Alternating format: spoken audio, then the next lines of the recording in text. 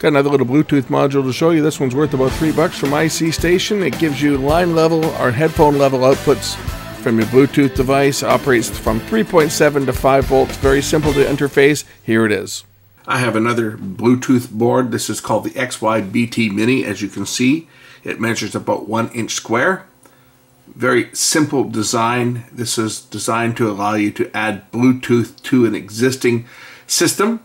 Features a 3.5 millimeter stereo line out, but you can also directly connect to the right, ground, and left outputs, and it's powered up either directly from 3 to 5 volts, but you can power it up with, I'll have to look up the specs on that. We'll put it on the screen. I'll look up the specs and we'll put it on the screen. But it can be powered up directly from a USB power source, which is what I'm going to do. I'm just going to plug it in. And we just plug the board in. This is going to be a really short video because really there's not a heck of a lot to see on this. You get the 3 tones to tell you that it's ready to pair. So once we've got the unit ready for pairing, I'll go down to my Bluetooth device and I will look for the device. It's called XYBT. We'll select it. And now we are successfully paired. So then I can go into my music player. This is my royalty-free music on here, so I can just select play.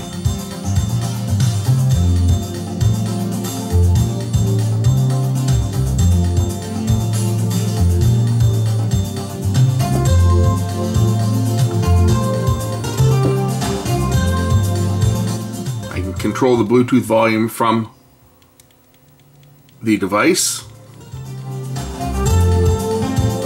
There are no buttons on this unit at all. This is strictly a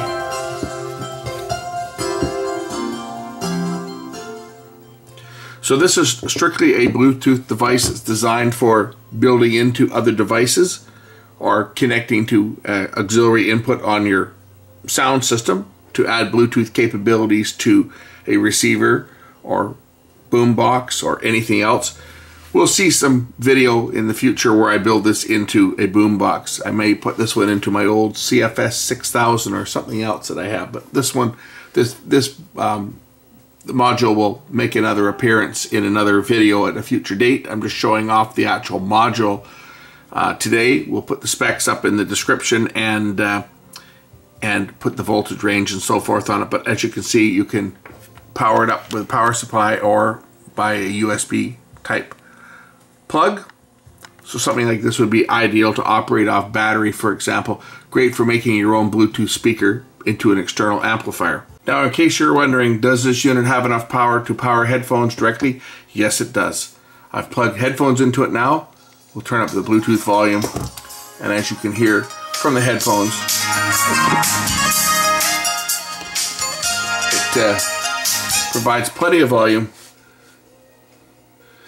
Be kind of overkill on these headphones because these particular headphones I've got here, of course, these are Bluetooth headphones, but you could connect this module to any pair of headphones and turn any wired pair of headphones into a Bluetooth type headphones and power it up either using a USB power pack or just a standard battery like this 18650 would power this up no problem. Anyway, that's pretty much it for this. There's not a heck of a lot to show you on this video. We'll test it for a range. I'm just going to go take a walk and we'll see how far this thing works before cutting out. Okay, I'm going to go take a walk across the street and we'll see how far I get.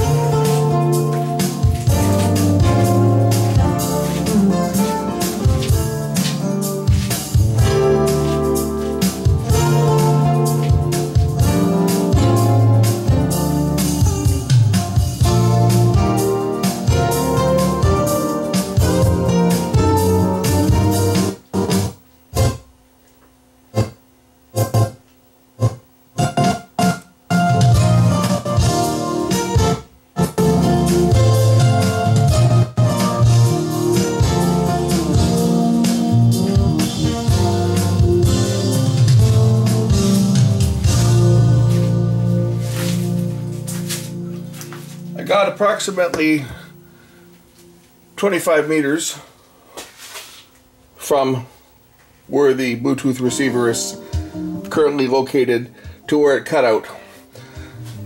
So I made it all the way out from my workshop, all the way out across the street and into the neighbor's driveway. It's dark now, so I can't really show you that because you're not going to see anything. But I made it across the street, as you could probably tell from how long it took me to get there and get back. About 25 meters. Range on them, they rate them only as 10, but it's doing a lot better than that. Okay, here's one problem I've noticed with this little board right off the bat.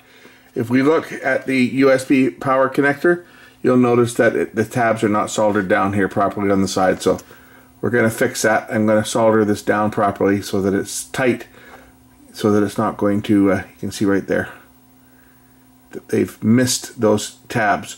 So I'm going to solder those down, and then it'll prevent that from coming loose. Not that I'm planning on using this, because when I build it into whatever it goes into, I'm going to be feeding it with external power anyway.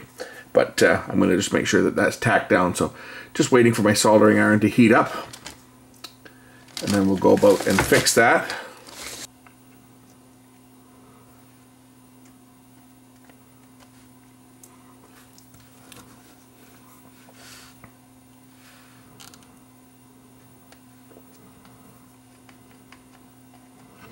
There.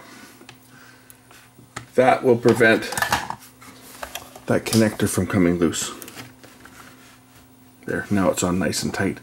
I just noticed that when I was moving it around with the USB cord, because this is quite a heavy cord, that it was coming a bit loose. So that's it. Now it's on nice and solid.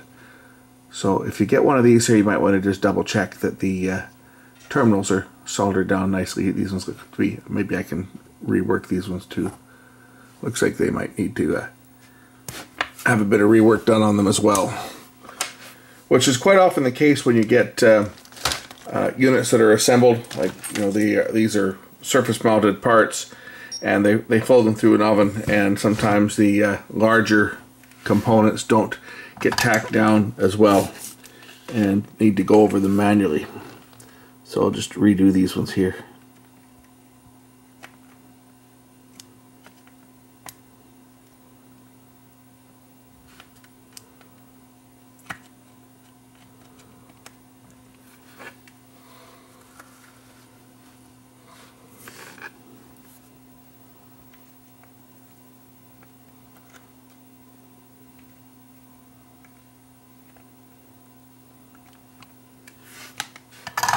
There. That should solve that problem. We'll just plug it in and make sure everything's still working.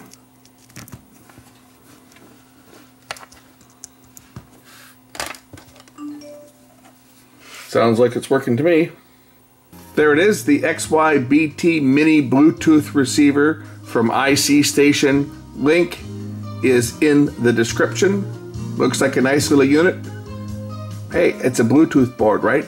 It receives signals from your Bluetooth devices, and it's a great way to add Bluetooth capability to older equipment that didn't have it, such as portable radios, ghetto blasters, etc. Anything that's got an auxiliary input, this is going to work with. Or you can build it into your favorite headphones. Turn your favorite set of headphones into a Bluetooth capable headset.